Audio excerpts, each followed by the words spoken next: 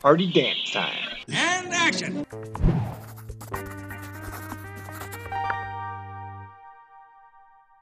Jackpot.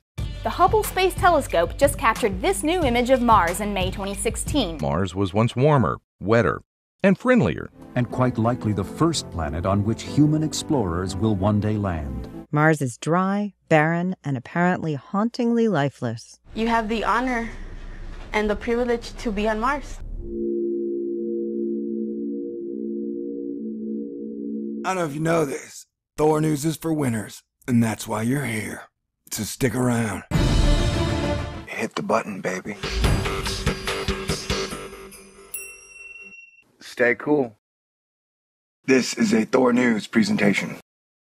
THORnews presents Party dance time. Every time NASA lands a rover on Mars, it is cause for celebration.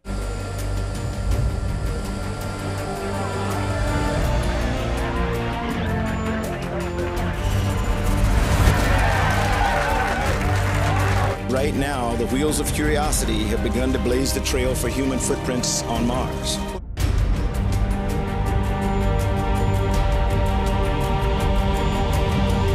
Let's go to Mars.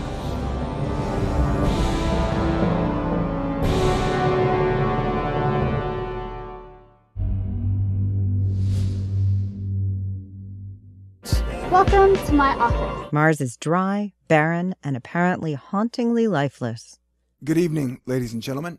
We are over at UPI, Home Science News, talking about how NASA says manned mission to Mars is still a long way off, by Eric Duvall. You see, NASA's always like, Mars, bitches. Get your ass to Mars, people. Mars. And NASA's got like 1 million robots rolling around, flying around, cube-satting around, spider walking around Mars. But the plan for a human mission to Mars seems like a lot of smoke being blown up our butts, because there's no clear directive. There is no clear leader who is pushing for a manned mission to Mars. Personally, I want to see us go back to the moon. I would like to see a hotel on the moon that I can go play guitar and make love in zero-G gravity while drinking margaritas. And I'd like to see us do a whole lot more shit with Venus, because Venus seems way more interesting than Mars. But NASA says Venus is too hard. And NASA really likes all the weird occultian stuff that seems to surround Mars. And parts of NASA really like the war aspect that Mars brings in metaphor. There's a lot of money for science to be making off of war. Drones, surveillance, shit like that. A new map of Mars' gravity is the most detailed to date, providing a revealing glimpse into the hidden interior of the red planet. The map was derived using Doppler and range tracking data collected by NASA's Deep Space Network. Okay, great. Washington, though still 20 plus years in the offing. They love that word, offing. NASA officials say their first manned mission to Mars would aim to create a permanent operations base that could be revisited. The comments made by Ben Bussey, the chief exploration scientist in NASA's Human Exploration and Operations Mission Directorate. Oh wow, being in charge of human space exploration at NASA has to be like the easiest job ever. It's almost like being a bouncer at a hipster bar. You know what I'm saying? I guess you just stand around and smile a lot. Anyway, he indicates the plan would not be to create a permanent human outpost on the red planet, but a base of operations that would allow future manned missions a place to start. Oh, okay. So we're going to take the astronauts out there and then bring them back. The idea here is that you would have your exploration zone that you set up for the first crew, and that crew would leave, and then you would send another crew at the next good launch opportunity, so it isn't permanently occupied, but it is visited multiple times. The possibility of a NASA-backed manned mission to Mars is still a long way down the road, Bussey said. Such an operation might not happen until the late 2030s at the earliest. However, NASA released a new map of gravity on Mars. Woo! If you can map gravity on planets and the changes in the gravity, how come you couldn't detect gravity waves much sooner? You know what I'm saying? Anyway, which is to say the most accurate ever created.